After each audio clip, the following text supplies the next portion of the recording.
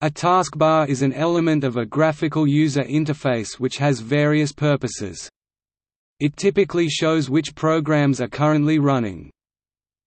The specific design and layout of the taskbar varies between individual operating systems, but generally assumes the form of a strip located along one edge of the screen. On this strip are various icons which correspond to the windows open within a program. Clicking these icons allow the user to easily switch between programs or windows, with the currently active program or window usually appearing differently from the rest. In more recent versions of operating systems, users can also «pin» programs or files so that they can be accessed quickly, often with a single click. Due to its prominence on the screen, the taskbar usually also has a notification area, which uses interactive icons to display real-time information about the state of the computer system and some of the programs active on it. With the rapid development of operating systems and graphical user interfaces in general, more OS-specific elements have become integrated into and become key elements of the taskbar.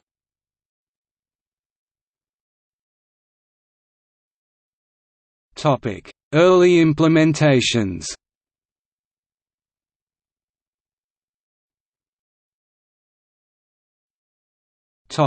Windows 1.0. Windows 1.0, released in 1985, features a horizontal bar located at the bottom of the screen where running programs reside when minimized, referred to as iconization. At the time, represented by icons. A window can be minimized by double-clicking its title bar, dragging it onto an empty spot on the bar, or by issuing a command from one of its menus. A minimized window is restored by double-clicking its icon or dragging the icon out of the bar. The bar features multiple slots for icons and expands vertically to provide with more rows as more slots are needed. Its color is the same as that of the screen background, which can be customized. Minimized windows can be freely placed in any of the empty slots. Program windows cannot overlap the bar unless maximized. The Start button did not make an appearance in these early implementations of the taskbar, and had only been introduced in Windows 95 and later builds of Windows Chicago.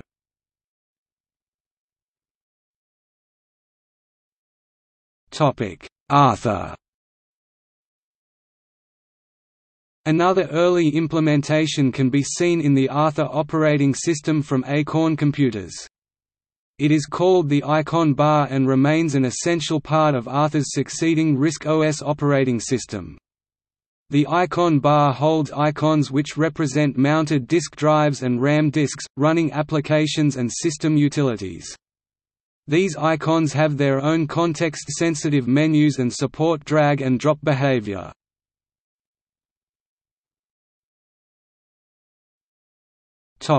Amiga. Amiga OS featured various third-party implementations of the taskbar concept, and this inheritance is present also in its successors.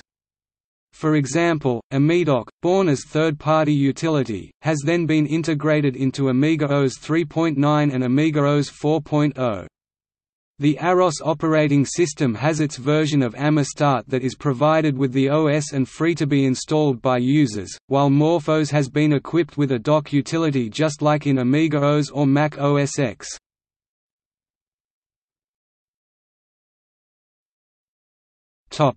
Microsoft Windows. The default settings for the taskbar in Microsoft Windows place it at the bottom of the screen and includes from left to right the Start menu button, Quick Launch bar, taskbar buttons, and notification area. The Quick Launch toolbar was added with the Windows Desktop update and is not enabled by default in Windows XP. Windows 7 removed the Quick Launch feature in favor of pinning applications to the taskbar itself. On Windows 8 and Windows Server 2012, a hotspot located in the bottom left corner of the screen replaced the Start button, although this change was reverted in Windows 8.1 and Windows Server 2012 R2. The taskbar was originally developed as a feature of Windows 95, but it was based on a similar user interface feature called the tray that was developed as part of Microsoft's Cairo project. With the release of Windows XP, Microsoft changed the behavior of the taskbar to take advantage of Fitz's law by removing a border of pixels surrounding the Start button which did not activate the menu, allowing the menu to be activated by clicking directly in the corner of the screen.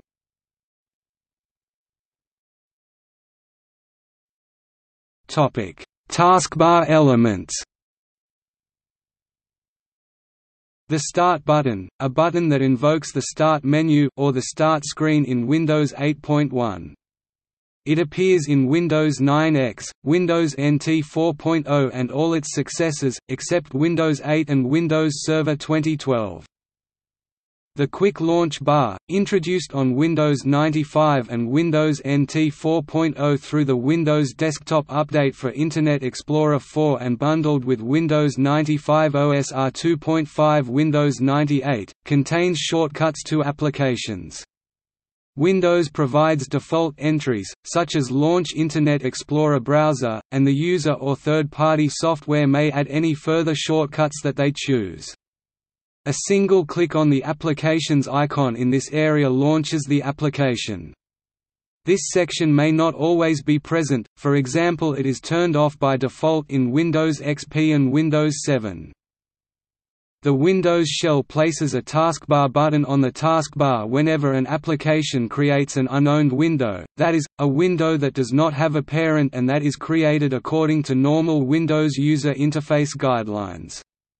Typically all single document interface applications have a single taskbar button for each open window, although modal windows may also appear there.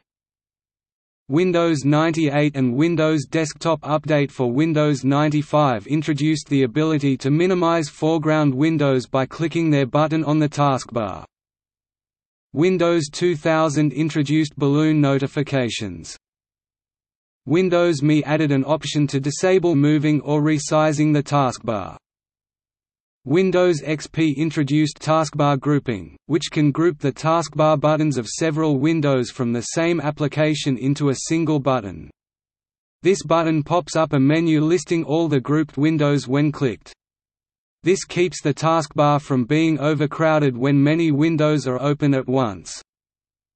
Windows Vista introduced window previews which show thumbnail views of the application in real time. This capability is provided by the Desktop Window Manager. The Start menu tooltip no longer says, "Click here to begin," but now says simply, "Start." Windows 7 introduced jump lists, which are menus that provide shortcuts to recently opened documents, frequently opened documents, folders paths in case of Windows Explorer, or various options called tasks which apply to that specific program or pinned website shortcut. Jump lists appear when the user right-clicks on an icon in the taskbar or drags the icon upwards with the mouse left-click. Recent and frequent files and folders can be pinned inside the jump list. Windows 7 introduced the ability to pin applications to the taskbar so that buttons for launching them appear when they are not running. Previously, the quick launch was used to pin applications to the taskbar, however, running programs appeared as a separate button. Windows 7 removed several classic taskbar features. Deskbans are minimized functional, long-running programs, such as Windows Media Player. Programs that minimize to deskbans are not displayed in the taskbar. The notification area is the portion of the taskbar that displays icons for system and program features that have no presence on the desktop, as well as the time and the volume icon. It contains mainly icons that show status information, though some programs, such as Winamp, use it for minimized windows. By default, this is located in the bottom right of the primary monitor or bottom left on languages of Windows that use right-to-left reading order, or at the bottom of the taskbar if docked vertically. The clock appears here, and applications can put icons in the notification area to indicate the status of an operation or to notify the user about an event. For example, an application might put a printer icon in the status area to show that a print job is underway, or a display driver application may provide quick access to various screen resolutions. The notification area is commonly referred to as the system tray, which Microsoft states is wrong, although the term is sometimes used in Microsoft documentation, articles, software descriptions, and even applications from Microsoft such as Bing Desktop. Raymond Chen suggests the confusion originated with Systry.x, a small application that controlled some icons within the notification area in Windows 95. The notification area is also referred to as the status area by Microsoft. In older versions of Windows, the notification area icons were limited to 16 colors. Windows ME added support for high-color notification area icons. Starting with Windows XP, the user can choose to always show or hide some icons, or hide them if inactive for some time. A button allows the user to reveal all the icons. Starting with Windows Vista, the taskbar notification area is split into two areas, one reserved for system icons including clock, volume, network and power, the other for applications. Since the Windows 95 desktop update, the quick launch bar featured Show Desktop as one of its default shortcuts, which automatically minimizes all opened applications. On Windows 7, a dedicated Show Desktop button was placed to the right of the notification area. With the Peek option enabled, hovering over the button hides all opened windows to expose the desktop, leaving outlines of them on screen.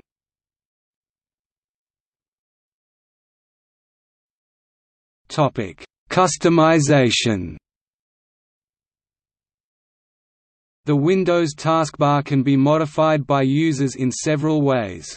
The position of the taskbar can be changed to appear on any edge of the primary display. Up to and including Windows Server 2008, the taskbar is constrained to single display, although third-party utilities such as Ultramon allow it to span multiple displays.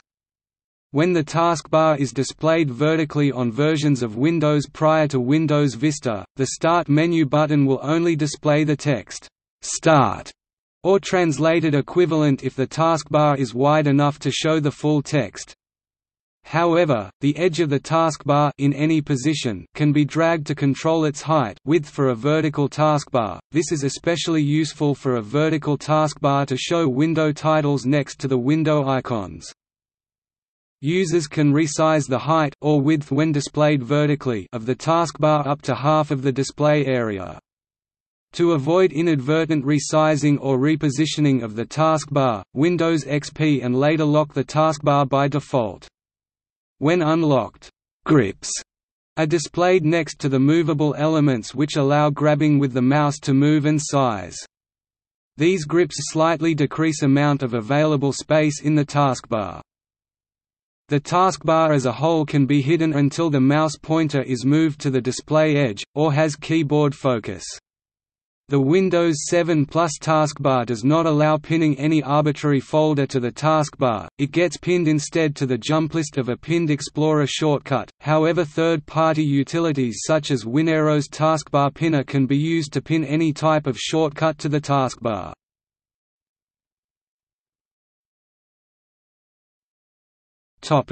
Desktop toolbars.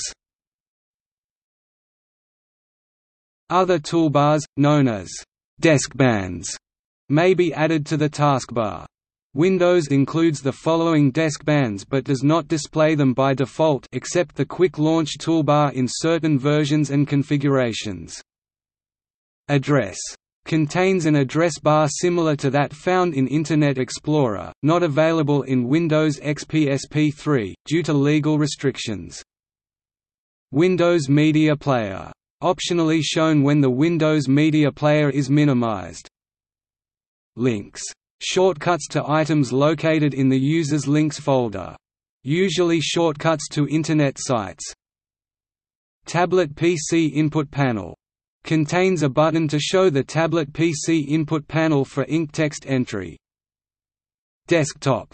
Contains shortcuts to items contained on the user's desktop. Since the taskbar is always shown, this provides easy access to desktop items without having to minimize applications. Quick Launch contains shortcuts to Internet Explorer, email applications and a link to display the desktop. Windows Vista adds a link to the Flip 3D feature. Language contains shortcuts to quickly change the desired language for the keyboard to follow. In addition to desk bands, Windows supports application desktop toolbars, also called app bands, that supports creating additional toolbars that can dock to any side of the screen, and cannot be overlaid by other applications. Users can add additional toolbars that display the contents of folders. The display for toolbars that represent folder items such as links, desktop and quick launch can be changed to show large icons and the text for each item. Prior to Windows Vista, the desktop toolbars could be dragged off the taskbar and float independently, or docked to a display edge. Windows Vista greatly limited, but did not eliminate the ability to have desktop toolbar not attached to the taskbar. Windows 7 has deprecated the use of floating desk bands altogether, they only appear pinned into the taskbar.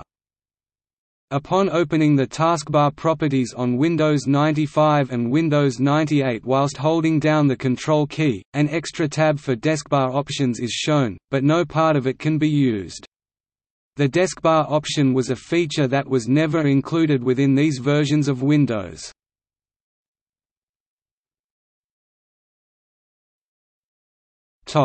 Mac OS. Classic Mac OS did not display a taskbar on-screen by default. Application switching prior to Mac OS 8.5 was done by clicking on an applications window or via a pull-down menu at the right end of the menu bar. Prior to version 8.5, the menu's title was the icon of the foreground application.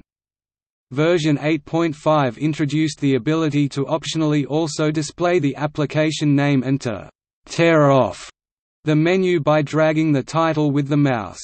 The torn-off menu was displayed as a palette. The palette window could be configured using AppleScript to appear much like a taskbar, with no title bar and fixed to one edge of the screen. No control panel was provided by Apple to access this functionality, but third-party developers quickly wrote applications that allowed users unfamiliar with AppleScript to customize their application palettes. Third-party taskbars such as DragThing were a popular category of shareware on these systems. The dock, as featured in MacOS and its predecessor Next Step, is also a kind of taskbar. The MacOS dock is application-oriented instead of window-oriented. Each running application is represented by one icon in the dock regardless of how many windows it has on screen. A textual menu can be opened by right-clicking on the dock icon that gives access to an application's windows. Mac OS by 10.2 added the ability for an application to add items of its own to this menu. Minimized windows also appear in the dock, in the rightmost section, represented by a real-time graphical thumbnail of the Windows contents. The trash can is also represented in the dock, as a universal metaphor for deletion. For example, dragging selected text to the trash should remove the text from the document and create a clipping file in the trash. The right side of macOS's menu bar also typically contains several notification widgets and quick access functions, called menu extras.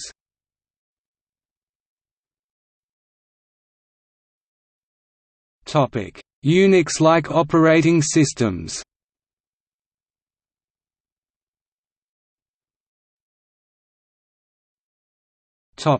KDE. In K Desktop Environment 3 and earlier, the taskbar is run by the Kicker program, which shows rectangular panels that can contain applets, one of which is the taskbar. Applets can be arbitrarily relocated, for instance, the notification area can be moved away from the taskbar.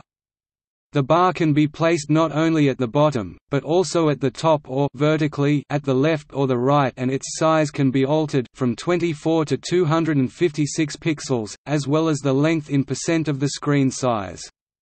And several other bars with various specific functions can be added in different locations, e.g., one bar at the left and one at the right, or even overlapping, one fixed and one with automatic hiding.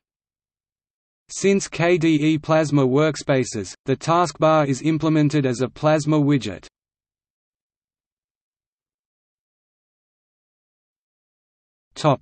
GNOME. GNOME 2 used its own type of taskbar, known as panels. The program responsible for them is therefore called GNOME Panel. By default, GNOME 2 usually contains two full-width panels at the top and bottom of the screen. The top panel usually contains navigation menus labeled Applications, Places, and System in that order. These menus hold links to common applications, areas of the file system, and system preferences and administration utilities, respectively. The top panel usually contains a clock and notification area, while the bottom panel contains buttons for navigating between virtual desktops, the window list proper, and a button which minimizes all windows, similarly to Windows Show Desktop button. The contents of panels are handled by widgets called panel applets, which can consist of application shortcuts, search tools, or other tools. The contents of the panels can be moved, removed, or configured in other ways. In GNOME 3, panels are replaced by GNOME Shell, which consists of a bar across the top of the screen with an Activities button on the left, a clock in the center, and a notification area on the right. GNOME Shell does not contain a traditional taskbar. Users can manage Windows, virtual desktops, and launch applications from either a dash on the side of the screen, or by searching from Activities Overview, which is displayed by clicking on the Activities button. GNOME 3.8 introduces Classic Mode, which re-implements certain aspects of GNOME 2's desktop as GNOME Shell extensions.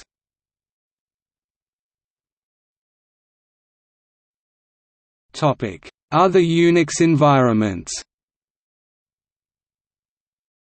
These desktop environments provide their own implementation of a taskbar. Cinnamon, Mate, LXDE, XFC. Standalone window managers that provide an integrated taskbar include Fluxbox, FVWM95, ICEWM, JWM, QVWM, Windowlab.